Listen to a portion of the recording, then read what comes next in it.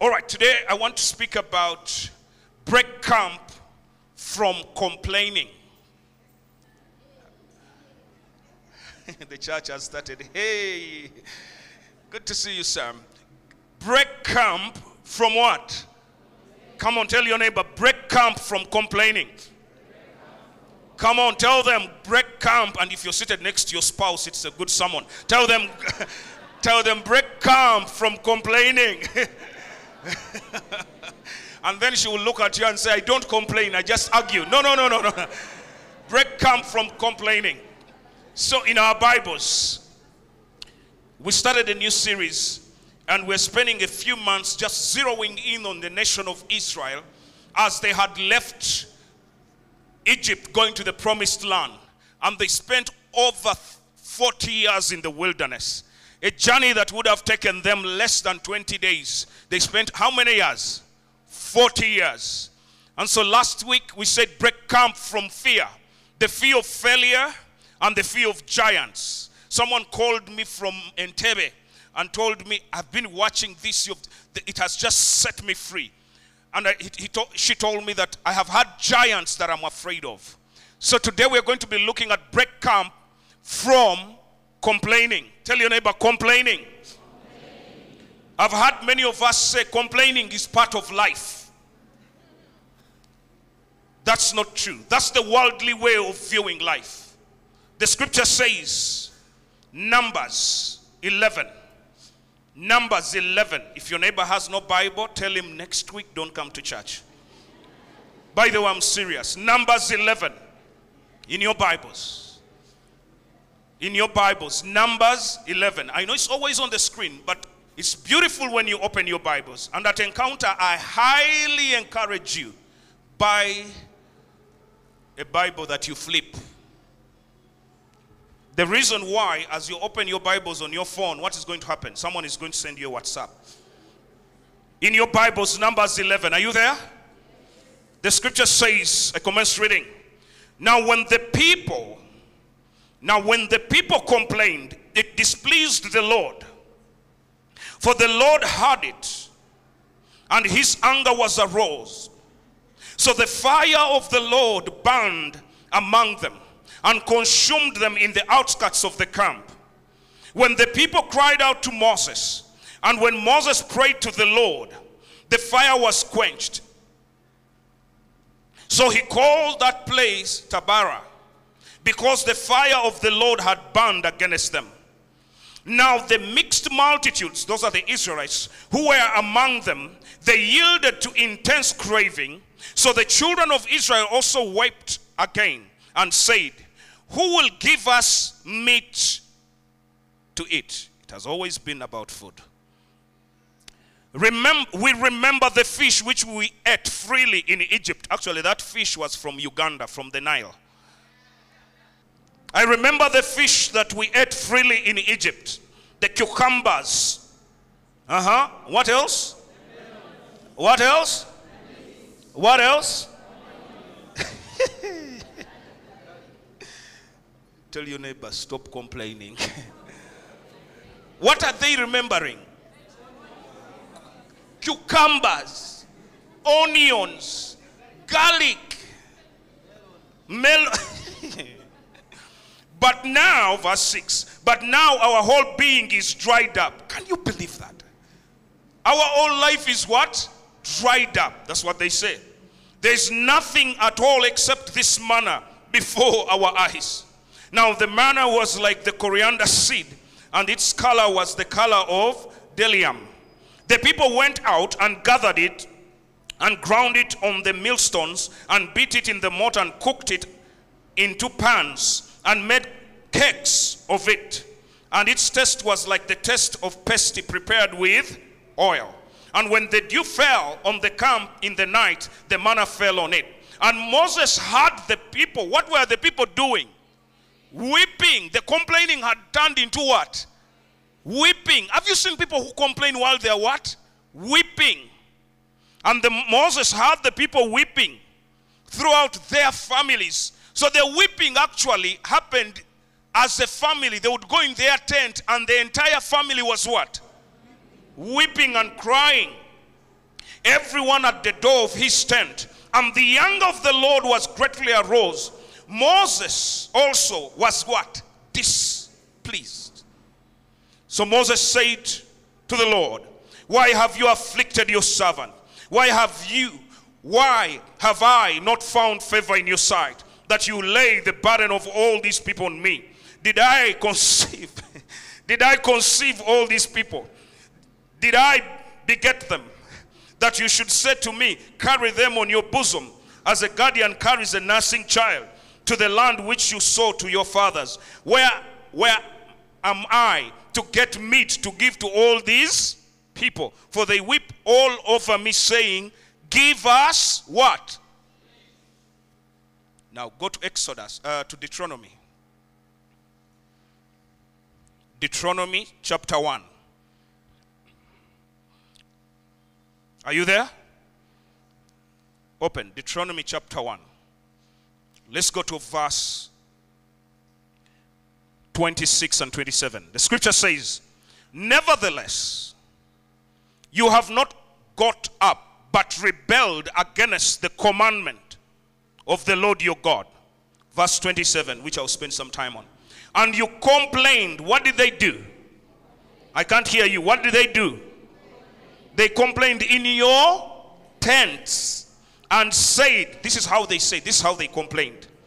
Because the Lord what?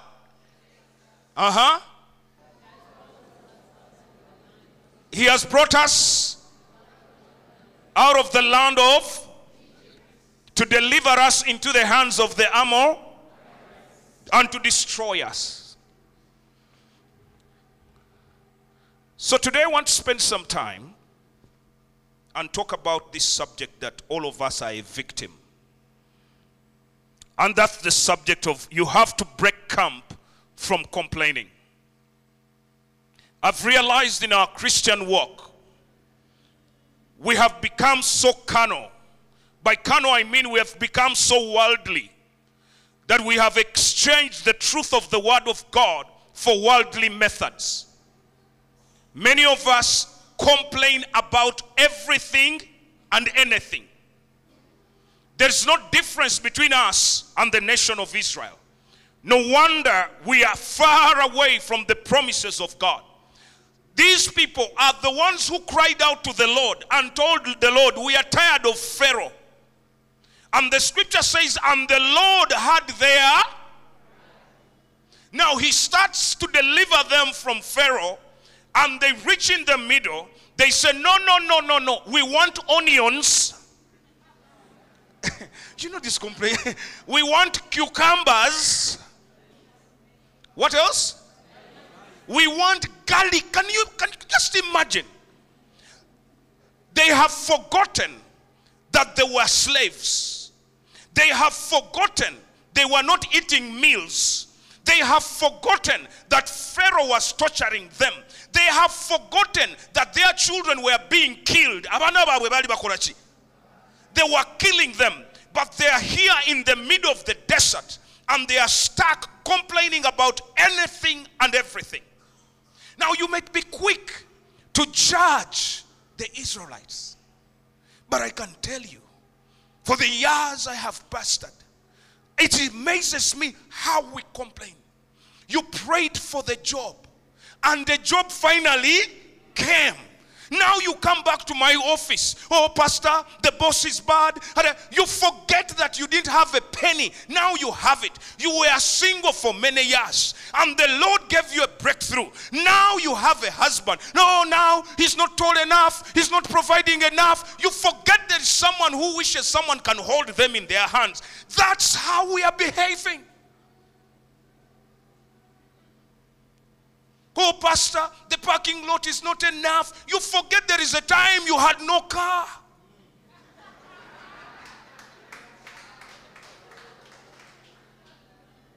Always complaining. Oh, Pastor David did not say hello to me. What happened to you saying hello to him? Oh, pastor did not visit me. When did you ever visit me?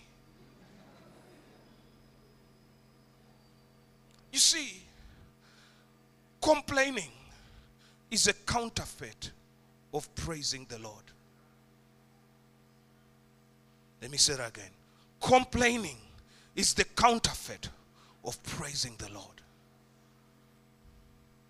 Instead of being grateful, we choose to what? Complain. So I want to spend some time and just expose those texts, and we look at what complaining does. Because many of us may be ignorant. We don't know what complaining does. Number one, what does complaining do? Number one, it keeps away the promises of God. Complaining will keep away the promises of God on your life. Deuteronomy 1 verse 27 says this. And you complained in your tents, and you said, because the Lord hates us, he has brought us out of the land of Egypt to deliver us in the hands of the Amorites, to destroy us. They complained. Do you realize that all the time they were complaining, they were in their tents hiding? Instead of going after the promises of God, the things God has laid before you, you start complaining. What complaining does, it releases a negative spirit. You carry a spirit of unbelief. You choose not to believe the promises of God. Why? Because the promises of God are found in the abundance of who he is. But when you complain, you speak the language of the enemy. And so you cease seeing the way the Lord sees. How can God entrust you with the more you want? How can God entrust you with the promises when you're busy complaining about what he did for you yesterday? Many of us are stuck in yesterday complaining, forgetting what God has done. No wonder God told Abraham. That's why Abraham was a man of faith. Wherever he went, Abraham pitched a tent. He put an altar for the Lord, and the Lord told him, do it as a remembrance. But every time you complain, my job, my wife, my dating, my this, it is a sign of unbelief. The house is quiet. It's a sign of what? Unbelief. You have no faith in the God who has brought you this far. And I can prove it to you. The scripture says, and the children of Israel said, the Lord has brought us to kill us. Can you imagine for someone to say, the Lord has brought us this far, to what? To kill us. Is that true? That's unbelief. The promises of God can never come to a tongue that complains. Let me say that again. The promises of God can never come to a tongue that is always complaining. By the way, complaining is a posture of your heart. Grumbling and complaining is a posture of your heart. And those two, wherever you have complaining and you're grumbling, you will never find faith. Faith does not inhabit in a heart that complains. Because faith is believing the promises of God. How will you believe the promises of God when your heart is inclined to grumbling and complaining? So the promises of God will never come near you. Why? Because you've missed out on the promised land. The entire generation that complained died in the wilderness. And the scripture says the reason they died in the wilderness was because of unbelief. The root of unbelief is complaining. Hallelujah. The reason why you are not seeing the miracle you're praying about is because you do more of complaining than praying.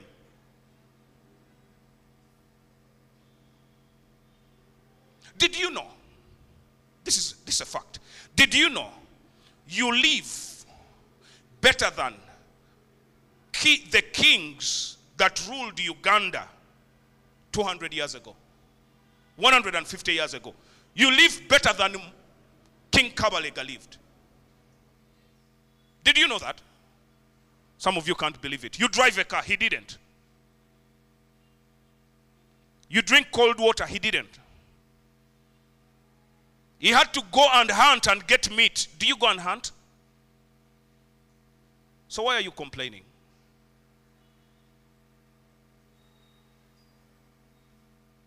house is quiet today. I knew it was going to be quiet. The second thing complaining does. Number one, it takes you away from the promises of God because the language of complaining is a birthplace of unbelief. Number two, complaining takes away your peace and the peace of others. Let's go to the scripture. Numbers. Let's go back. Numbers. Let's go to let's go to Moses. Look at how. Verse 10. Then Moses heard the people weeping throughout their families, everyone at the door of his tent, and the anger of the Lord was greatly arose. Moses also was greatly what? Displeased or angered. Have you been around people who complain? How many of you enjoy staying around someone who complains? In fact, the scripture says it is better to live where? On the roof. You know, whenever I read scripture, these people were scripture is, it is better to live on the roof. Do you know how to live on the roof than to live with a woman that is complaining?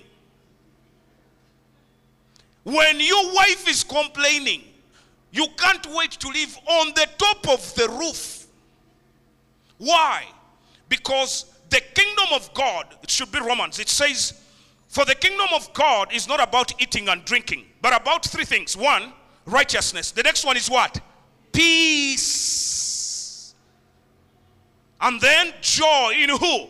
In the Holy Spirit. What complaining does, it takes away peace. When a man says, I hate being home, what he's saying is, I have no.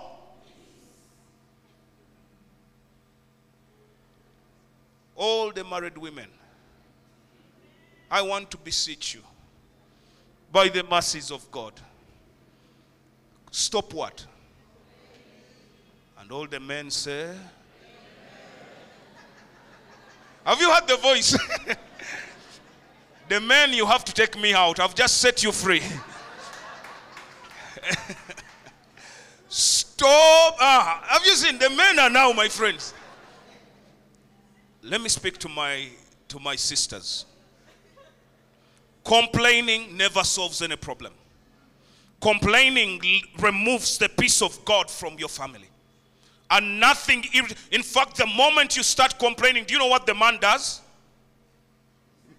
He has said it, Bishop. What do? We switch off. You can talk till the cows come home. I have what? Switched off.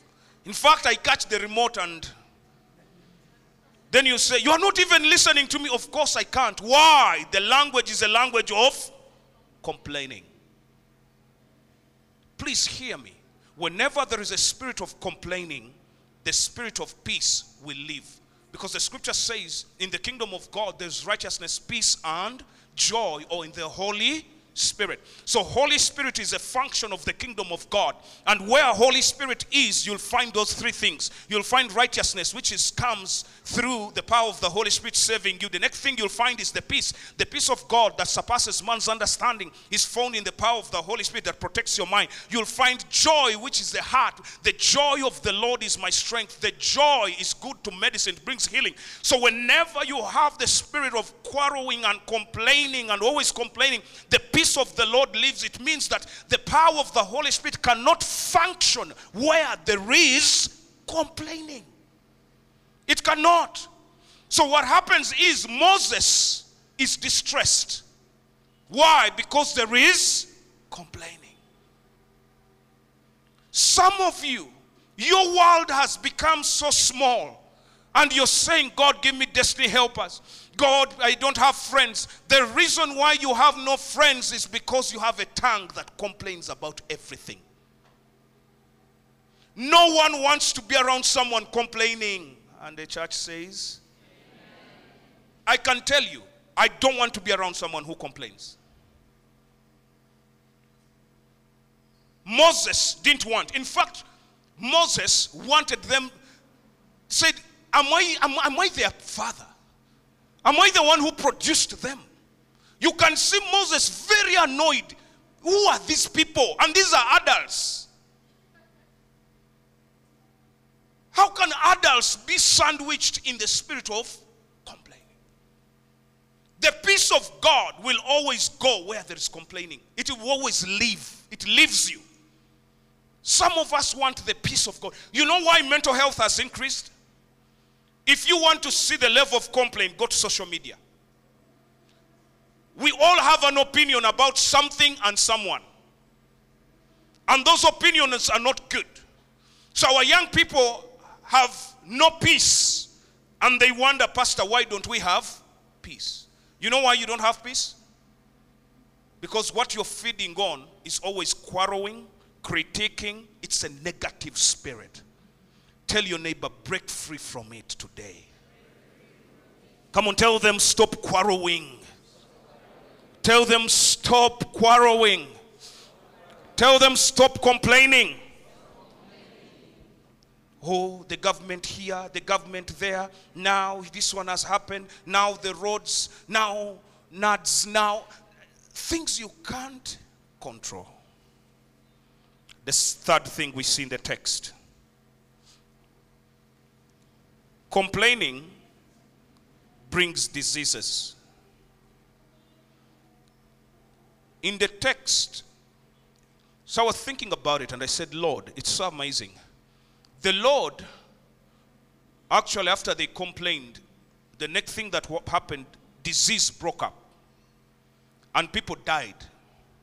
They had to repent. But the Lord reminded me, as a mirror, the way it happened that disease broke up. I was reading the science of complaining, how the brain operates. Every time, this is science, and those of you who are scientists know this. Every time your brain is complaining, it releases a hormone that causes distress in your body. That hormone causes tension in your body. That tension was supposed to be created when there is danger. Let me give an example. If you're walking and you meet a snake, what happens? Automatically God created you that you'll get afraid. And this is not whether you're young or old. When you have the teenagers that are here, and you've told them, do not take that sugar. Let me use that soda. And then they try to take it without your permission and you enter the house. What happens? They run away, or they try to keep it away. Now, that hormone that causes you to react like that is good hormone. It's supposed to protect you. Whenever you are complaining, you are releasing that hormone continuously in your brain. So what complaining does, it releases that hormone continuously, and it's not supposed to flow continuously. Then it subjects your body to a lot of stress. Are you hearing people saying, I am? Say it again, I am? Part of that stress is because you are what? I can't hear you. Because you're what? Whenever you're complaining, you release that hormone. And so what happens is diabetes goes up. High blood pressure, you become easily irritated. You've heard people say, no, the boss, you can't talk to him in the morning. He has to first settle. Why? Because that boss is always what? Complaining. Oh, you can't talk to daddy in the morning. He's not in the mood. Why? He's in the mood of complaining. Why can't you talk to daddy in the morning? Hallelujah. No. Mommy has not yet woken up. Why? The people are telling you, we want to save you from the spirit of complaining. The challenge with it, many of us are falling sick. The children of Israel, God punished them. For us, sickness is in our body. Why? Because we carry a complaining spirit. Now you turn to your neighbor. We're going to spend 2 minutes. It's going to be practical. 1 minute. What do you complain most about? Now why are you smiling at me? You turn. You ask them. This is a practical message. Yes. What do you complain? If you're seated next to your husband or your wife, you tell them what they complain most about. Tash, don't look at me. Neighbor, neighbor, you look, you look, you look. Uh-huh. Uh-huh. Uh-huh. If you're seated with a friend, you tell them. Joanne, you tell her what she complains about. You tell. Now, Godwin, stop looking at me. Turn to someone. Tell them. Tell them. Tell them what you complain about. Uh-huh. Now, the other thing I want you to ask them, why do you complain about it? Now, some of you are opening the Bible. No, you say, why do you complain? Flavia, why do you complain?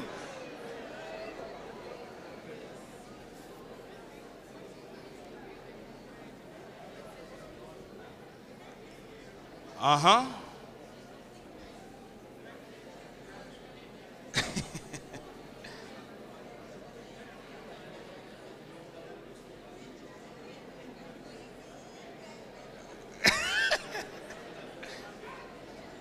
The church is alive. Have they told you why they complain?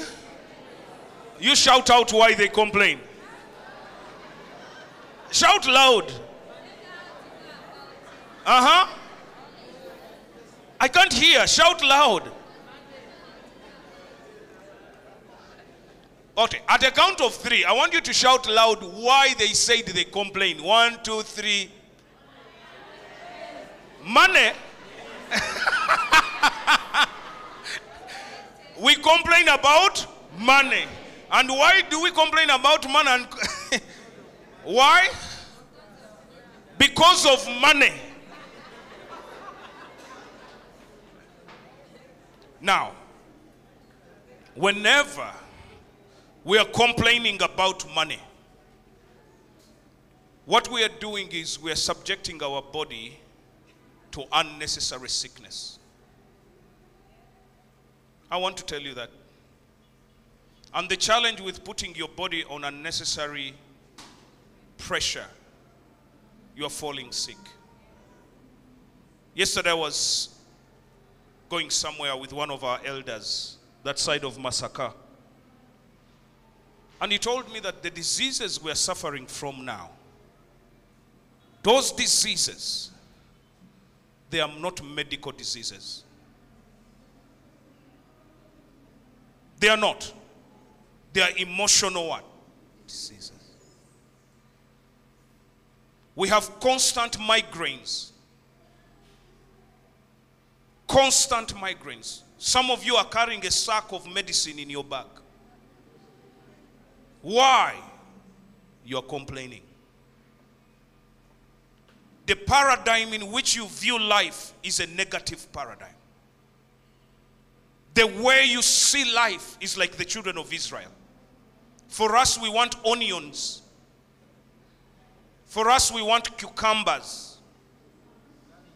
For us, we want garlic. The things I have never asked God. I have never prayed like that.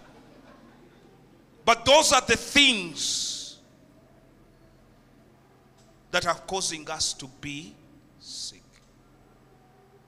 Number 4. The fourth one, the Lord just blessed my heart with it. So number 1, it keeps you away from the promises of God. Number 2, it takes away your peace. Number 3, it brings sickness. Number 4, it displeases God. Tell your neighbor, it displeases God. Complaining displeases God. The scripture says, verse 1, and now the people complained, and what happened? In fact, let's read it together on the screen. 1, 2, 3, go.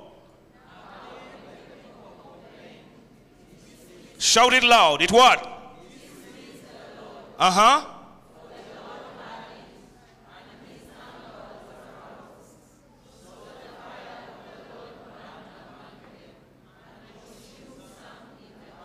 One more time. Uh-huh. Now when? What did it do?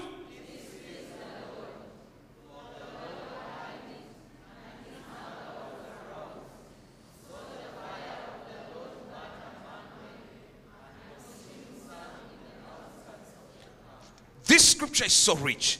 It says, when the people complained, the next thing that happened, the Lord was displeased. The Lord was displeased. Now, I've heard people say, oh, I love you, Lord. I want to spend time with you. You are my everything, Lord. In the same breath, but God now, this one. What happens? The Lord is displeased. Why? Because the Lord heard the things they were saying. Whenever we complain, the Lord hears our complaint. And every time he hears our complaint, he is displeased. Why is the Lord? When I asked him this morning, I said, Holy Spirit, why are you displeased when we complain? And the Lord told me that the reason why he's displeased when we complain, because we are speaking a language that is not coherent with the nature of our God. The nature of our God is a God who is always giving thanks. It's a God who is always worshiping. In heaven, the only language there is praise and worship. So when he sees you who is created in the image of God, instead of praising and worshiping, what do? You complain. It displeases him. Because that's not your nature. You were not created to complain. You were created to give thanks. In all things. Yes, give him praise. In all things. That's what 1 Thessalonians says, chapter 5. In all things we give. Every time you're complaining, the Lord is displeased. And the Lord did not even mention it once. Verse 10 says this. Verse 10. Let's read it together. 1, 2, 3, go. Then Moses had the people throughout there, everyone, and what happened? Why was the anger of the Lord greatly aroused? Because the people were complaining. So the Lord not only hears, the Lord is displeased. Not only is the Lord displeased, the Lord is angered. God is angered when we complain. Because complaining is a counterfeit. Because complaining is not who you are. Tell your neighbor, you are not created to complain. Come on, tell them it's not your nature. It's not your nature. Have you ever found the kabaka susuling on the road? Why? It's impossible. Because it's not in his. Our nature as the beloved of God, as the redeemed of the Lord, as the anointed of the Lord, as the set apart of the Lord, as the co-heirs with Christ, as the heirs of God, as the redeemed of the Lord, as those that have been sealed of the Lord, is to give praise and to be content, not to complain. Whenever we complain, God is displeased.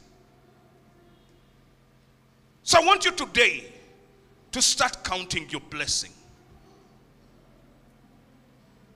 The scripture says it is impossible to please God without faith, right? And the first point we say, there is no way you can have faith unless you speak a language of praise and honor. Whenever there is complaining, faith goes away. And when there is no faith, you will never see the peace of God. And when there is no peace of God, you will fall sick. And when you fall sick, it displeases God. Because God wants you to live a healthy life. That's what John tells us. I want you to live a prosperous and healthy life. That's what John says. But you can't have it if you're always complaining that the children of Israel. They complained about everything. As a church, I want to highly encourage you. If you call Encounter your house, we need to change our language. And that language of complaining can never change until our heart changes. Because the scripture says, out of the abundance of the heart, the mouth speaks. The things that you're speaking are as a result of what is in your heart. Whatever challenges you're going through as an individual, as a family, instead of complaining about them, From today onwards, I want you to change. So what is the solution? The solution is found in Philippians chapter 2. Philippians chapter 2 should be verse 14. Has an incredible encouragement that shocked me when I read this. And I've read Philippians for many years. But this scripture shocked me. At a count of 3, Philippians 2:14. If you have your Bibles, open there. Philippians 2:14. Philippians 2:14. This is the scripture that Paul writes. And the context of it is absolutely amazing. At a count of 3, let's read. 1, 2, 3, go. How many things? How many things? I can't hear you. How many things? All means what? All. Now let's go. 1, 2, 3, go. Do how many things? Without what? Without complaining. So it means that if you're doing something and you're complaining, you're going against the nature to which God created you to do. Now some of you may say, is this even possible? Because the key word here is how many things? This is almost impossible.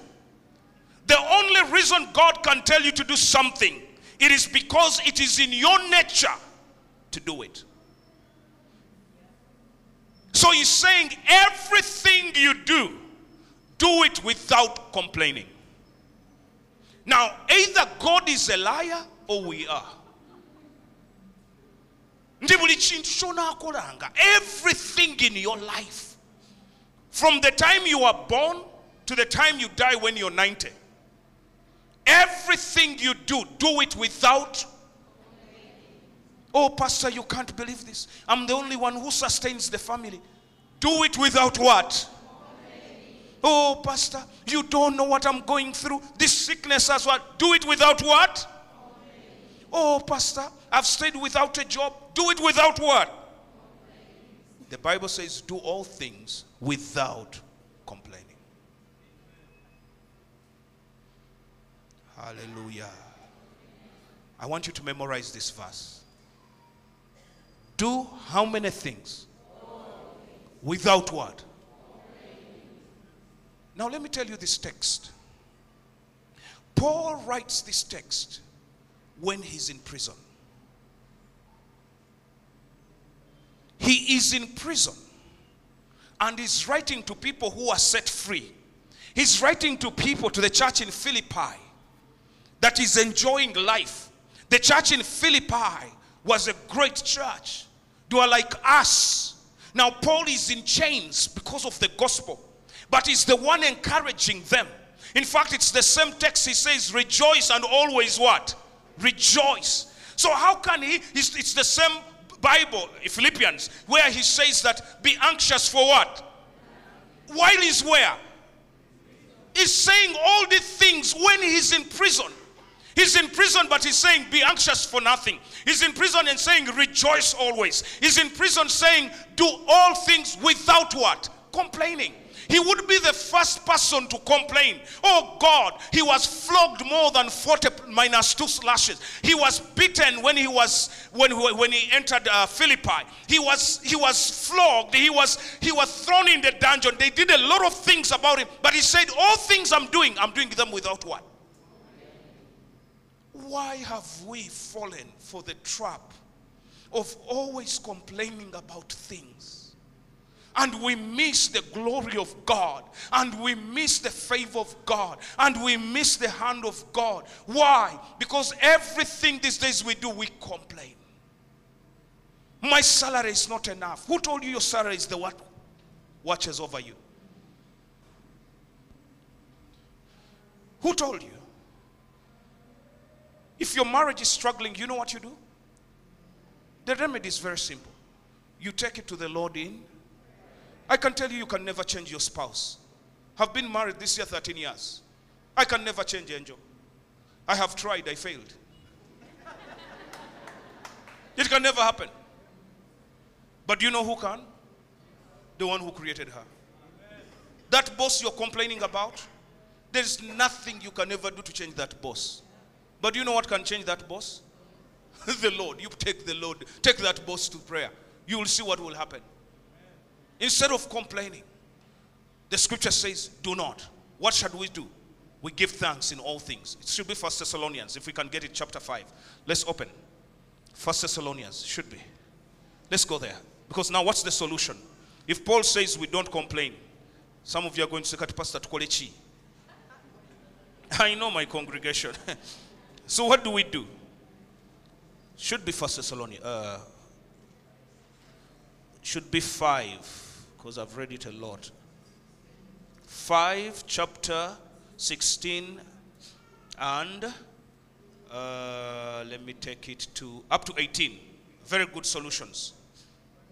So what do we do instead of complaining? What do we do? Let's go there. Jody? Very good. I want to conclude through this. This is what the scripture says. Rejoice. I can't hear you. Rejoice. Shout it loud. Rejoice. How many times? Always. So instead of complaining, what do?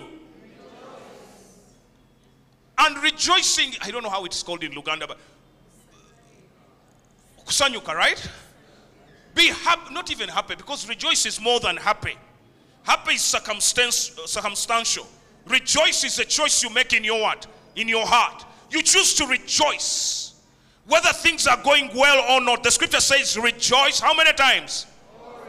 Number 2, this is the remedy of not complaining. Number 1, he says rejoice always. Number 2, verse 17 says pray without what? Ceasing. He says pray without ceasing. Every time you are about to complain about your neighbor, what do? Musabire. Because the scripture says pray without ceasing. Pastor, is it even possible? But that's what the scripture says. So number 1 is rejoice always. Verse 16. Some of you are thinking, where am I getting it? 1 Thessalonians 5, 16. Rejoice always. Number 2, pray without. Number 3, in what? How many things? What do you do? For this is what? Oh, Pastor, I don't know the will of God for my life. The Bible says it's here. To what? Give thanks. Hallelujah. So my friends, as I conclude, the only way we can break camp from this complaining. I never want to be in an environment where I displease God. I want to be in an environment that honors and glorifies God. And complaining doesn't do it. Instead of complaining, the scripture says, rejoice always. Pray without what? Ceasing. In everything we give what? Thanks. For this is the will of God in Christ Jesus. Instead of complaining, what do? Rejoice always. Pray without. Give thanks. In everything give. Let's repeat that again. Instead of complaining, what do? We rejoice. Pray without. In everything we give. For that's the will of God in Christ. I can tell you when we do that, the Lord will be pleased. Come on, let's give him praise.